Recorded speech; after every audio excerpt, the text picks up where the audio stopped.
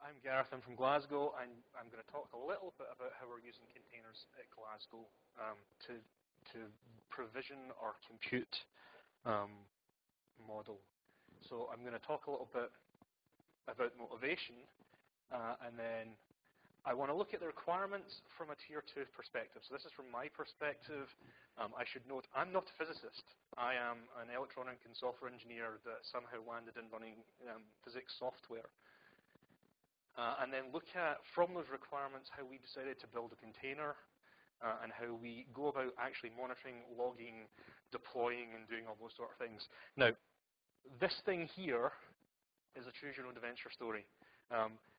This is very much a choose-your-own-adventure. You may use containers completely differently from the way that we are using containers. I've already spoken to a number of different people who all use containers in lots of varying and different ways. So this is ours. It may be useful, it may not. We'll see. So, what's ScotGrid? ScotGrid's this lovely shed and this ugly old mainframe room. We currently run about 6,200 cores, with about a quarter of that running something called VAC. I'll talk about that in a second. We're about 63,000 hep spec, about almost 4 petabytes of storage. Because of the way that our physics building is made, we are lumped into 2 server rooms, which is not how you would ever build a cluster. So we have to have a fairly fast network in between those 2 rooms. We've got a 160 gigabit trunk network running between our 2 server rooms to try and get some bandwidth between the storage and the compute. Probably the most interesting thing on the slide is this paragraph where we effectively mainly support Atlas. We're an LHCb Tier 2D, I think is the phrase. We also run CMS working on a Tier 3 for that, which we have recently just gone diskless. We support a bunch of smaller LHC experiments, and most importantly, we support a bunch of local users. And from my perspective, they're the ones that are interesting because they do odd and interesting things. So we've done bovine epidemiology, we've done National Health Service, NHS research, we've done data analysis of large quantities of UK parliamentary records. So we do other things as well. We like to be flexible.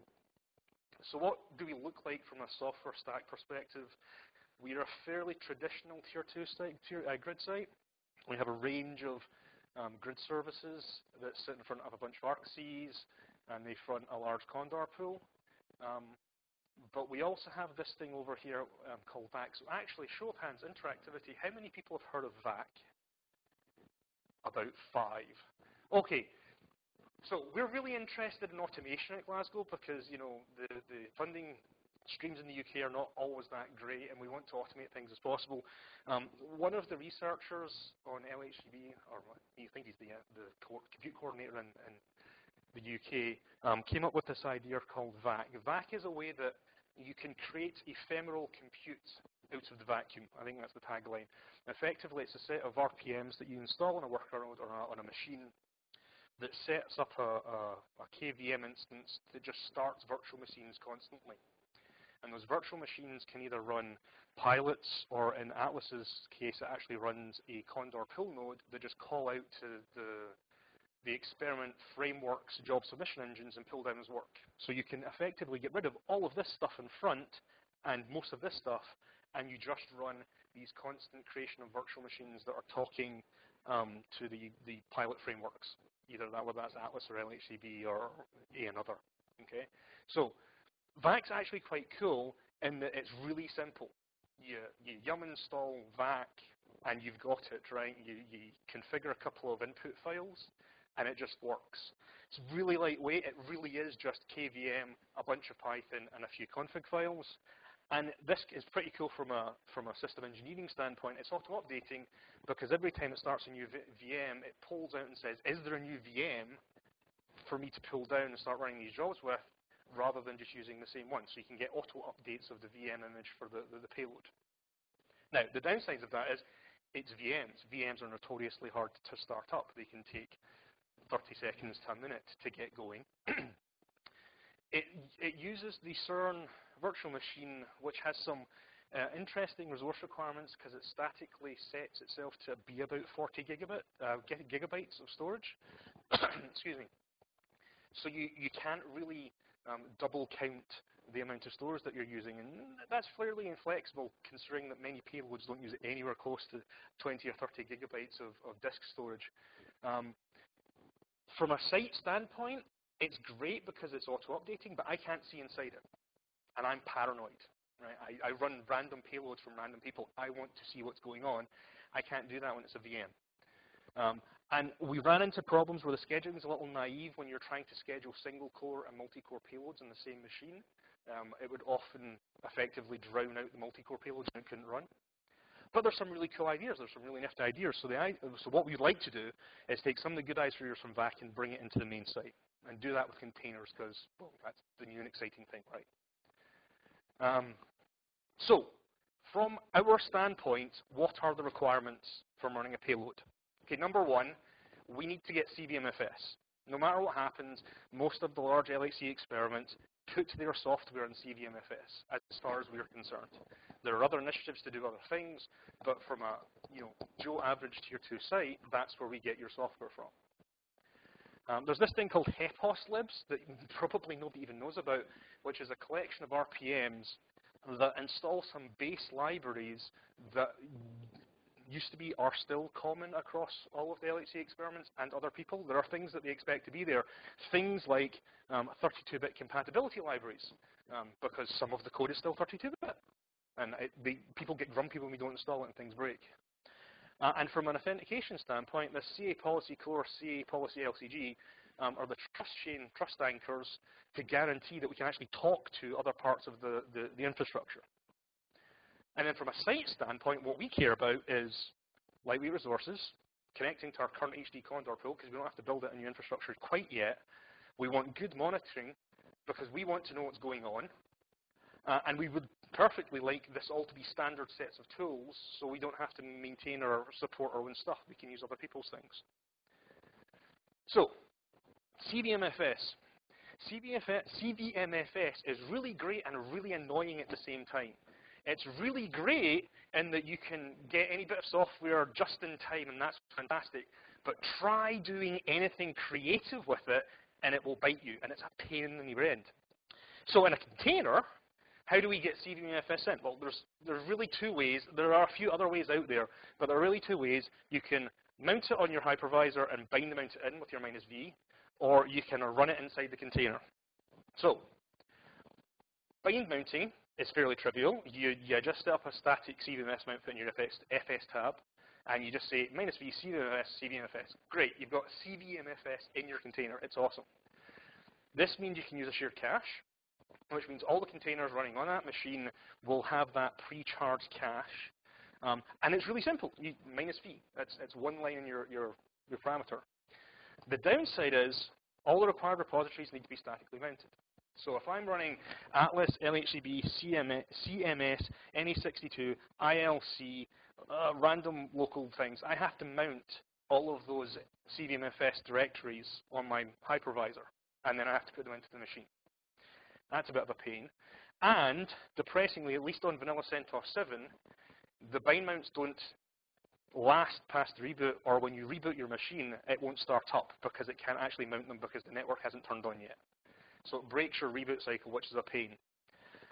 Now, in true standard form, every time I give a presentation, I discovered in looking around that CERN's already got a solution for this.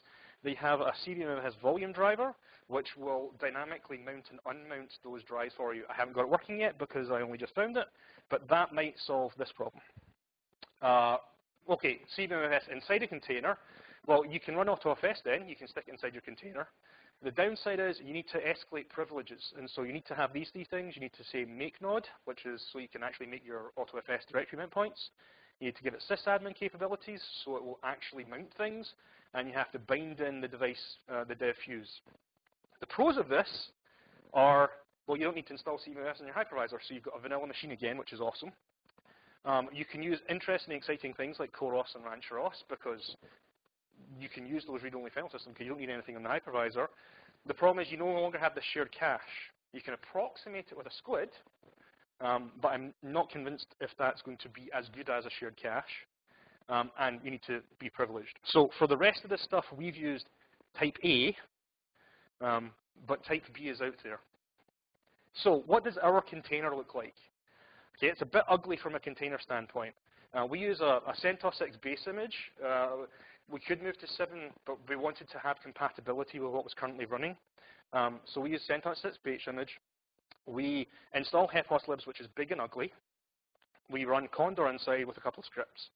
And the main thing to note here is we're hoping that we can remove the hepos requirement by moving to Singularity. So we can run a Singularity container inside a Docker container, and that means that we won't have to have all of this stuff because it hopefully will be bounded to CVMFS. Some caveats, which I'm not going to go into in too much detail, but effectively these are all the things that you have to do to make things like Condor work inside a container that's non-privileged, and you can see all of the different layers. We do something exciting with the, well, I say exciting, we do something interesting with the grid environment in that we bind it in dynamically from CVMFS. So there's 2 places that we can run scripts that will effectively set up a worker node CVMFS, a worker node grid pool node that gives you your LCG CPs, your XODs, and all your things like that. And that's done dynamically. We nick that wholesale from the way that Atlas does their VAC machines. And actually, the hope is we could also maybe even remove the requirement for HT Condor because we can run those containers like VAC pool nodes as well. So that's what it looks like. There's a container. It's running. There's our HT Condor portion running in the container. There's an Atlas pilot, and there's an Atlas multi-core payload, and there's all the bits of the Atlas multi-core payload. So honestly, we did do it. It works. So this is the bit that I'm interested in. So I've got your payload running, or I've got a payload running, but I want to see what's going on. There's a thing called CAdvisor that comes as a container that you can run, or it's built into Kubernetes. The library is actually included in the Kubernetes. So if you're running this in a Kubernetes cluster, you get it. It exports a metrics endpoint that can be swept by Prometheus, so we use Prometheus for aggregation. It's really interesting to get the logs out. There's a thing called logspout that you can run, and it will effectively suck up all the standard output from a container and forward it onto something. At the moment, the logging is not perfectly featured because effectively the pilots in Condor grabs all the standard out, so we need to be creative here, and I'm not quite sure how to be creative here yet, but that's where we're going. And then we aggregate it to a thing called OKlog, but at some point we're moving that to Elasticsearch when we set something up. So that's what CAdvisor looks like vanillally. You can see the process list, you can see the network, you can see the CPU utilization, the memory. This is us aggregating it via Prometheus, and you can get for free these sort of up metrics because it's a pull model rather than a push model, so Prometheus goes out and talks to those endpoints. This is what I thought this was quite interesting. So this is just looking at one machine. We've got 4 8-core containers running on it. So these are 4 8-core payloads. And you can see the CPU utilization, so stacked and non-stacked. You can see the memory.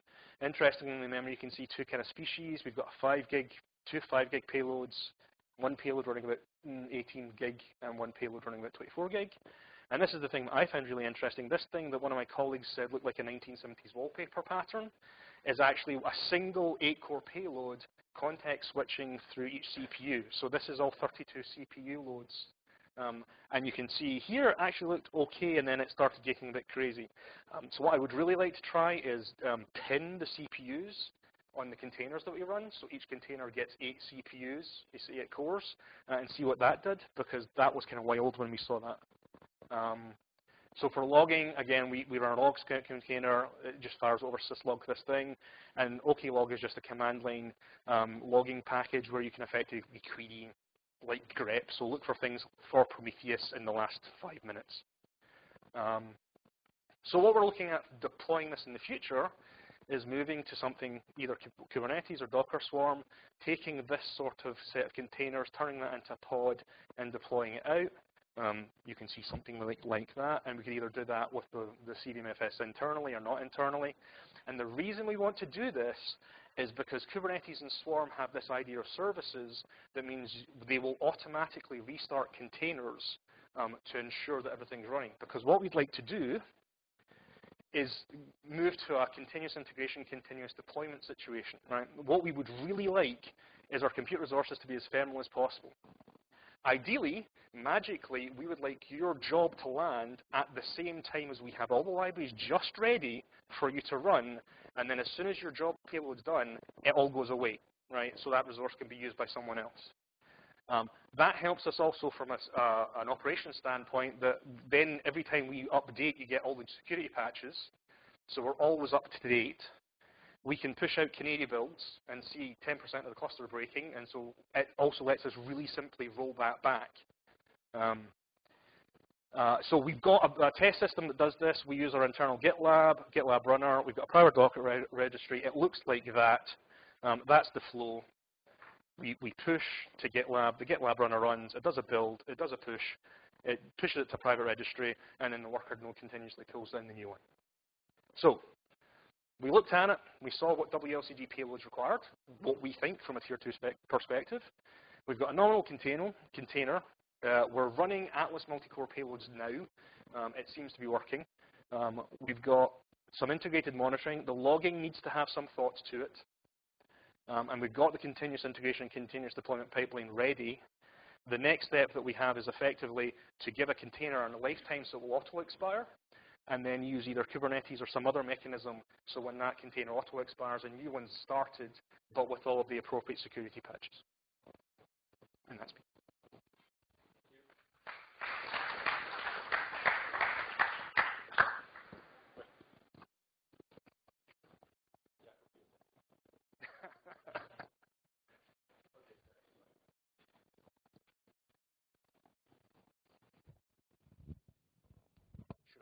I just wanted to say, for all the issues and annoyances you find in CVMFS, please let us know or speak to me, and we will see if we can do something about it. Well, what I really want to know is there a way to run CVMFS inside a container and volume mount it from that container into another container? That's really what I want. I cannot give you a quick answer now, but let's speak about this offline. Okay.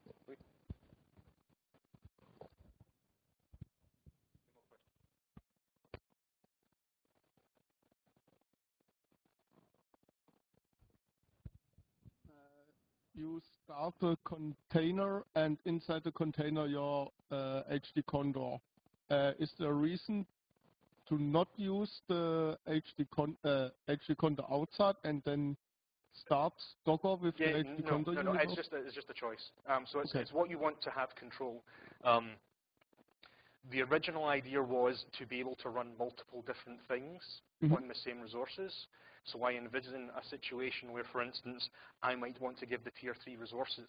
So I might actually want to run 2 sets of Condor pool. Now, I know you can do that with Condor, but would be able to say, these nodes are now going to start up and talk to our Tier 3, so our Tier 3 can get resources. Or say a random experiment comes along and says, I need Java 1.2 for whatever reason, some nonsense thing like that.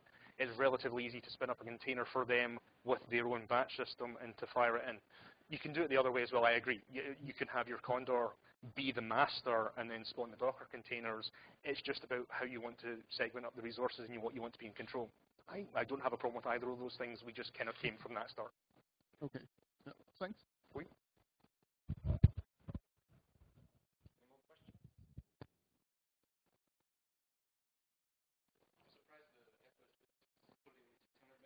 I'm not surprised, but yeah, it drives me up the wall. Yeah.